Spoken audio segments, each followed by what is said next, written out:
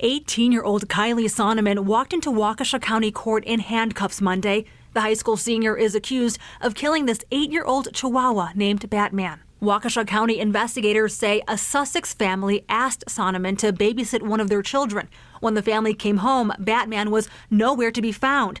The next day, the parents say they found his body covered in blankets in their 11-year-old daughter's room with blood all over the place. They believe their babysitter murdered their dog.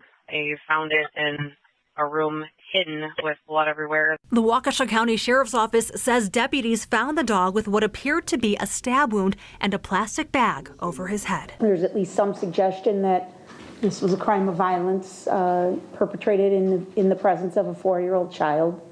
Crime itself is very disturbing. A criminal complaint states Sonnemann claimed that the dog was biting her and that she does not remember doing anything to him. Investigators say she used scissors to commit the violence and hid them in the family's home. We understand that these are serious allegations, but at the end of the day, this is a Class I felony, lowest level felony, obviously, and Ms. Sonnemann is 18 years old with no prior criminal history. Sonnemann didn't say anything to the court during her initial appearance. Batman's family described him as lovable and protective of their 4-year-old child. The family was visibly emotional throughout court today. They did decline to do an interview. Now Sonnemann's cash bail was set at $15,000. She's due back in court next week.